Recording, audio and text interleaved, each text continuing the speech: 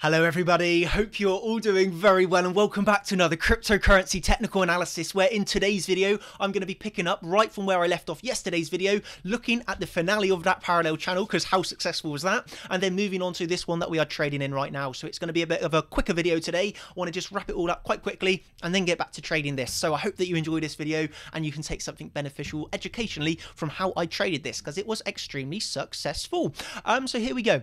Obviously, where we left off yesterday was quite live in the moment, hitting this 5,181 resistance, which for me was really big. Where did we drop down to? We dropped down to the midpoint of this parallel channel, quickly free drawn here. Obviously, we come up, hit resistance, okay, where I was obviously taking profits slightly as the video ended. Went off there to take profits, and we obviously came down to the midpoint of this parallel channel, okay. From the midpoint of the parallel channel, we had another move up here, okay. So we obviously moved up to the top of the parallel channel on bearish divergences. At this point, on this top wick, the first time it hit, I did not enter the short. It was on the second time that we came up here, I entered into my short position, as shown here. Obviously, tweeting out in the moment, we were at 5,340, the very top of this move. Okay, how could I not take? How could I hold out more? Taking a Bitcoin short this time from the top of the channel, too good of an entry to miss. My targets have been hit from the longs, and there is so much greed about.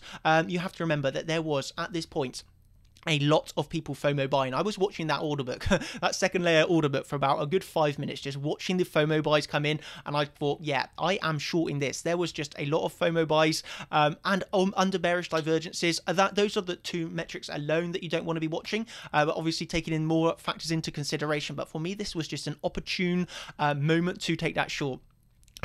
And thank you for this comment that I am on the select list of traders that are called elite pro traders. Thank you very much for that comment. But yeah, here we obviously, yeah, that was just me entering into the short from the top of the channel, and it's like a moment that you have to be very experienced to be shorting this sort of scenario. What could be classed as a blue sky breakout with obviously no resistance close by, not obviously an all-time high breakout, but obviously very little resistance at this point. You have to know what you're doing.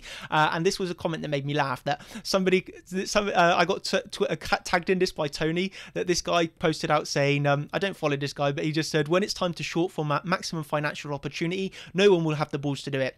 And then this guy tagged me saying, this guy does. Yes, I did. So obviously this was my short entry getting filled at 5,330. We obviously now sit at, currently at the time of recording, 4,963. So this is a massive obviously gain from that short. So yeah, that was obviously very, very nice. What happened here, obviously we hit at the top here. I was trading, then there was another sub parallel channel in here. As you can probably tell, I love these parallel channels.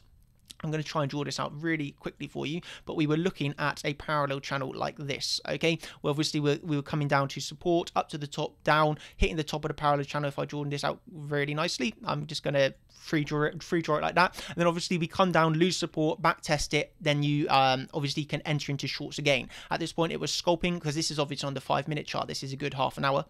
Okay, scalping within here, closing out, and then you come down. So let me just explain this. You come down, lose the parallel channel, hold the old support of the parallel channel as resistance, move down heavily. Okay, move down heavily. And where was, just for me, absolutely amazing, this channel, that you hold support in the midpoint, lose midpoint, do not find support at the bottom of the channel this time. You break bottom of the channel support, come up, hold it as resistance, you get another final leg down. That is just absolutely amazing there.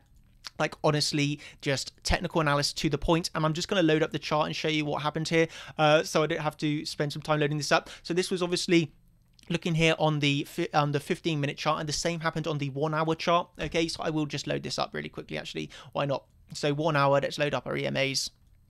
So exponential moving averages. I just want to show you like where it found support. So obviously here we're on the hour chart, and the other viewpoint is from the 15-minute, but this is coming down and holding the 200 exponential moving average to the absolute point on the 15-minute chart. On the 1 hour chart, the 55 exponential moving average to the absolute point. Okay, so as I said here, because like this is just so impressive, like just appreciate the chart, just appreciate it. Like absolute perfection from technical analysis. Rejection from the top of the channel, okay, then you hold support at a midpoint temporarily, lose bottom of the channel support, retest it as resistance, come down, hold the 200 exponential moving average as support.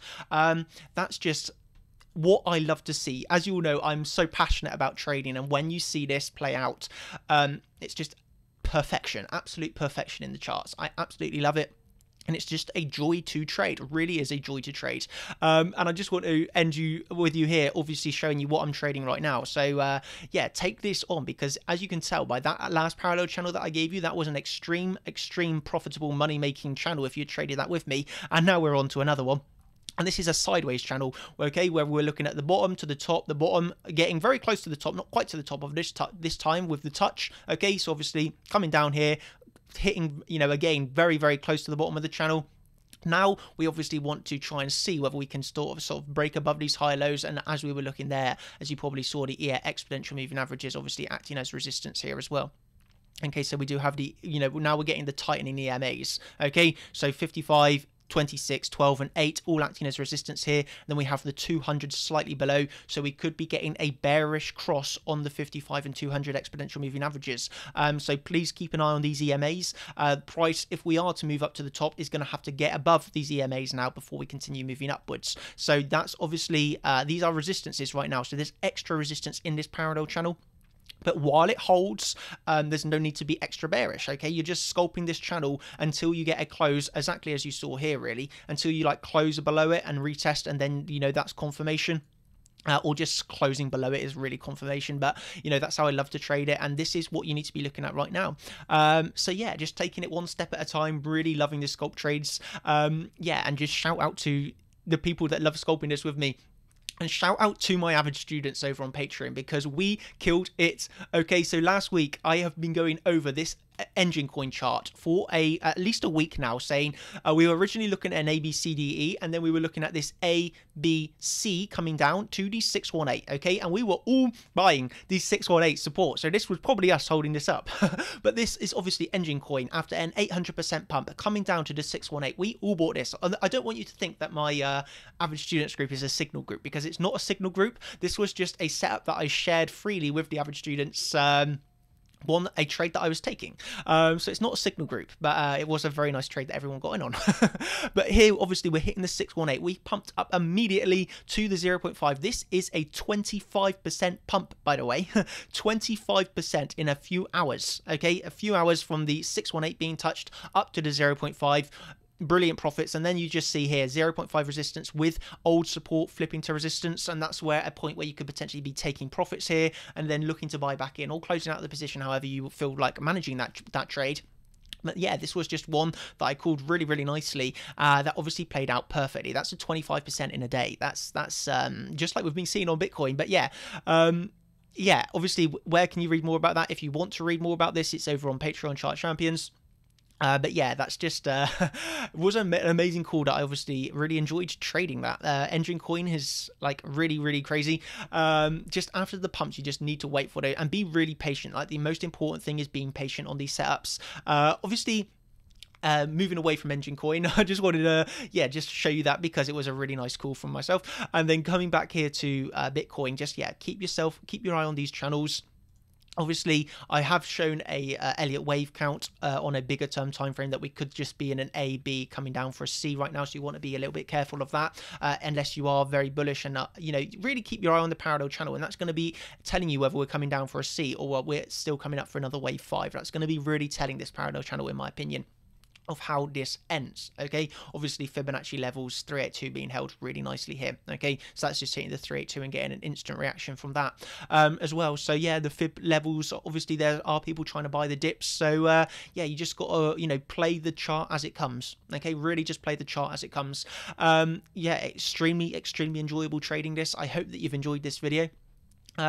Obviously, I am probably going to upload my Elliott wave count that I have recorded from a few weeks ago. So this is obviously the Elliott wave count of the bullish Elliott wave count with the bottom being in. So that was obviously recorded on the 16th, and although it's going to be slightly outdated, I am going to upload that for you all, so you can go back and see what my thought process was of identifying that the possible bottom was in down here, and then this is obviously a 1, 2, possible 3, 4, 5 again.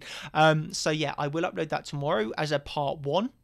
And then I will do another Elliott wave count going through this, showing my actual Elliott wave count from where we are here. So it'll be like a part 1 from 2 weeks ago, how my thought process was, and then I'll do a part 2, like an updated live Elliott wave count for you all. Okay, because I know you love that. So yeah, you can look forward to those Elliott wave counts as well. I'll probably upload it tomorrow or Saturday. I'll see how it goes, or Sunday, who knows. But yeah, hope you enjoyed that. And yeah, thank you for watching, and keep your eyes on this channel. And Engine Coin, where are we now? Engine, up 10%. Yeah, because it retraced to the 618 and got in again for another retrace. Like, absolute perfect trading, not gonna lie. So yeah, thank you everybody, and yeah, hope you've enjoyed. Cheers, good night, bye.